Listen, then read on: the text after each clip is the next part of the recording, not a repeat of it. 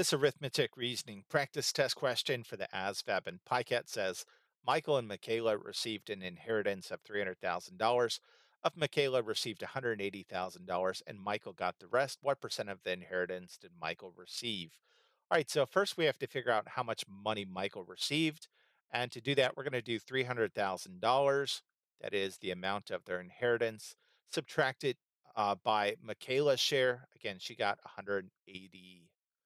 Let's do this subtraction. Zero, zero, zero, zero. Zero minus eight we can't do, so this is going to become two. This become 10. 10 minus eight is two. Two minus one is one. So Michael got $120,000. What percent is that of the inheritance? Well, we're going to do 120,000 divided by 300,000. That is to say, we're going to write this as a fraction, which will then convert to a decimal and a percent. As it happens, it's going to be very easy to do in this case. Let's get started by crossing out these corresponding zeros in our numerator and denominator.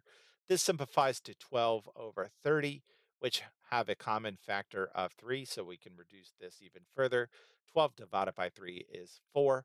30 divided by 3 is 10. 4 divided by 10 is zero point 0.4, which is 40%. So this one is going to be B. Now, truthfully, if you wanted to solve this one in a much quicker way from the get-go, you could simply write this as 30 and this as 18. You would do 30 minus 18 is 12, and then you would do 12 over 30 gets you 40%. So again, there's multiple ways to solve these. I did it the long way, but if you're smart enough, you could have solved that. You just get rid of all those zeros and do the easy math from the get-go.